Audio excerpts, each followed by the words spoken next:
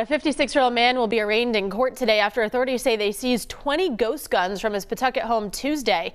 Ferdinando Lombardi was the target of an ongoing narcotics investigation.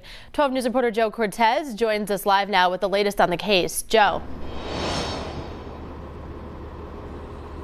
Morning, Kate. Rhode Island State Police made the arrest on Tuesday after an ongoing investigation into the sale and distribution of narcotics. But what they quickly realized was that individual was in possession of privately made guns, otherwise known as ghost guns. Now, a court-authorized search warrant was issued Tuesday at the residence of Ferdinando Lombardi of Pawtucket.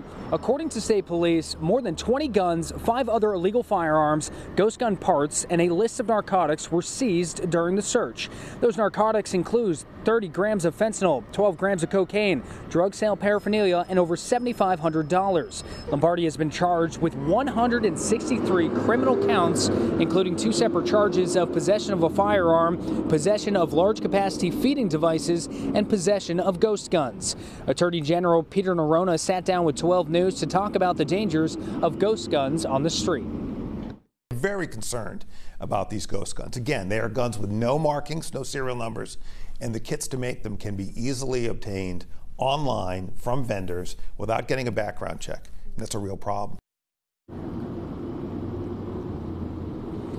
Now, Lombardi was arraigned at the Lincoln Woods Barracks and is currently being held without bail at the ACI. He is expected here at Providence District Court later today and will be inside that courtroom, bringing you the latest right here on WPRI. Reporting live in Providence, I'm Joe Cortez, 12 News.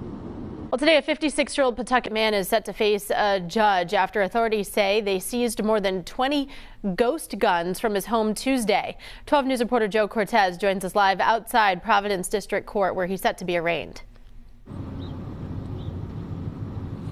Morning, Kate. Rhode Island State Police arrested the 56-year-old as he was targeted in an ongoing narcotics investigation, but police soon learned that he was in possession of 20 ghost guns, or otherwise known as privately made firearms. Now, a court-authorized search and seizure was issued for Lombardi's residence on Windmill Street in Pawtucket.